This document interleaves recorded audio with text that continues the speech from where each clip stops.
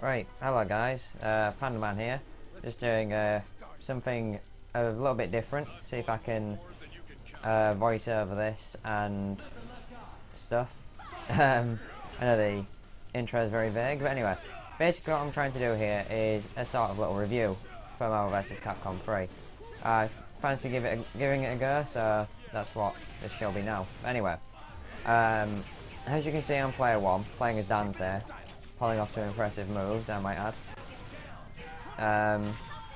I've rented this game for a few days from Blockbuster, so I could like get a feel for it, rather because I didn't really have the money to buy it at the time, unfortunately.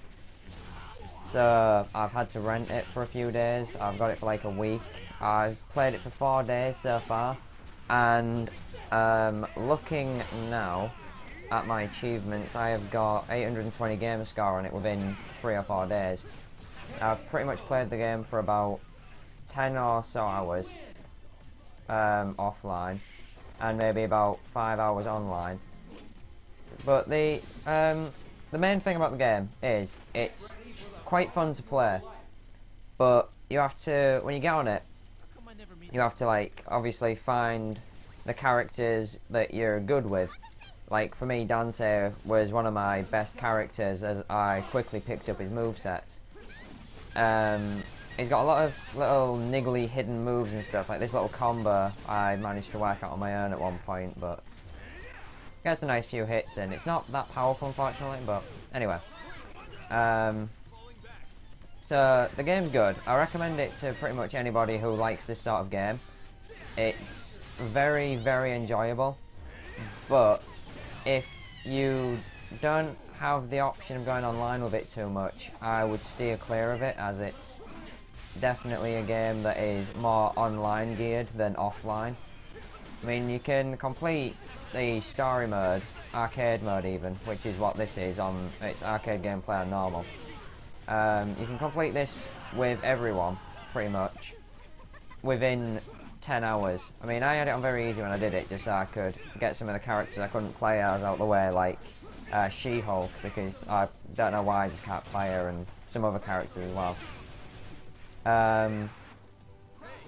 But the achievements are, apparently I'm getting a bit of lag on that, unfortunately. The achievements are pretty easy to get, unfortunately.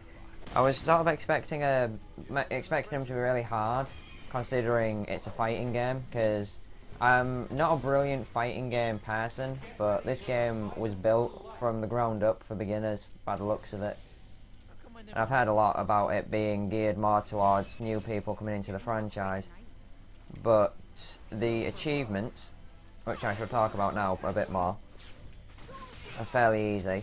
There's an achievement which is to block 100 times, which is very easy. There's another nice combo. There's an achievement to get over 100 hits in one combo. There's basically achievements to do quite a lot of basic things like fast attacks, hyper combo finishes.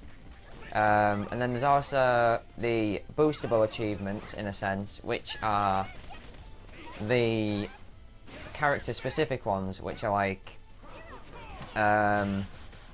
Raccoon City Incident to settle things between former Stars members in an Xbox Live match. All you really have to do is find a friend to play the game with and set it up so you can have the requirements for that quest fulfilled, and basically just play the match through and you've got it. And you can do that for like all the ones that are in the same sort of thing.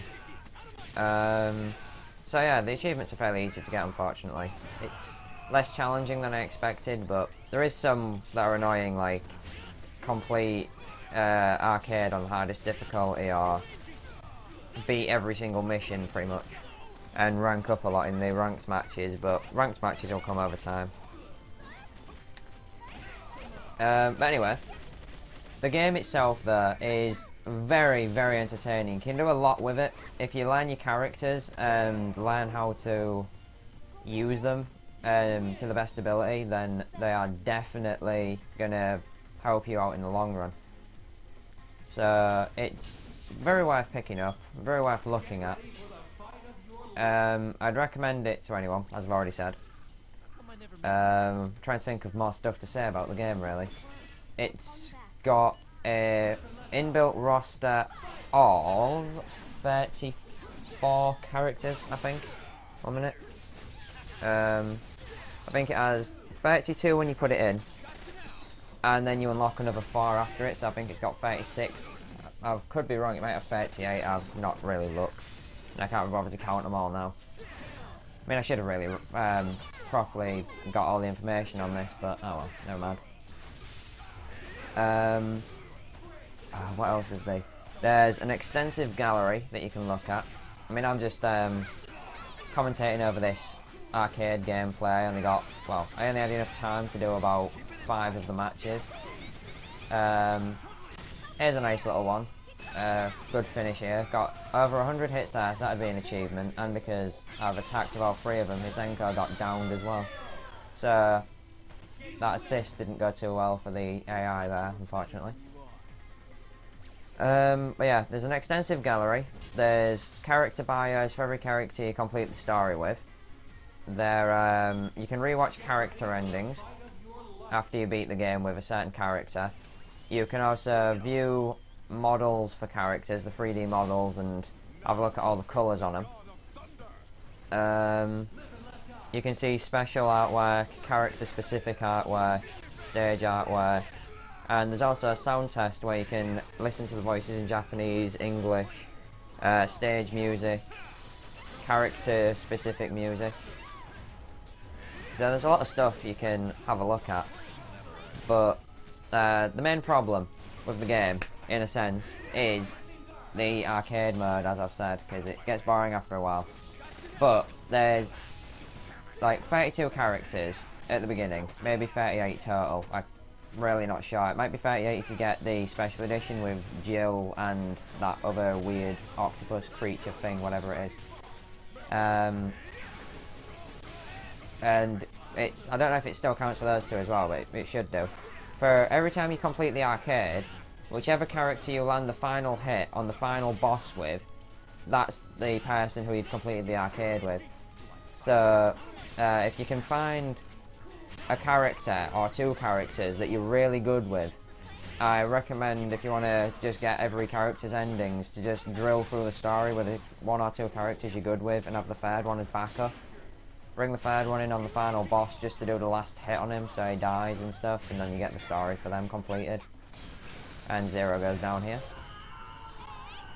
As that would obviously save a lot of time rather than constantly making new teams of 3 that you can't use to be able to try and finish the game off with them, because it's not that easy unless you're good with everybody. But yeah, I can't really think of much more to say, to be honest. The video is coming closer and closer to the end. What I will do is I'll give it a personal rating, actually, because that's pretty much the best thing I can really give you for the end of this. Personally, I would rate this game an 8. Some people would agree with me, some people would disagree with me. I would rate it higher, but because my internet is so bad, which is not really an excuse, but because my internet is so bad, I can't really play the online much, so I can't experience it too much. But I did play the online for a good few hours the other day and got a lot of fun out of it, so it's definitely worth picking up for the online if you've got friends or if you just want to go on ranked matches. Anyway, that's all the time I've got for now, so this is Panda Man signing off.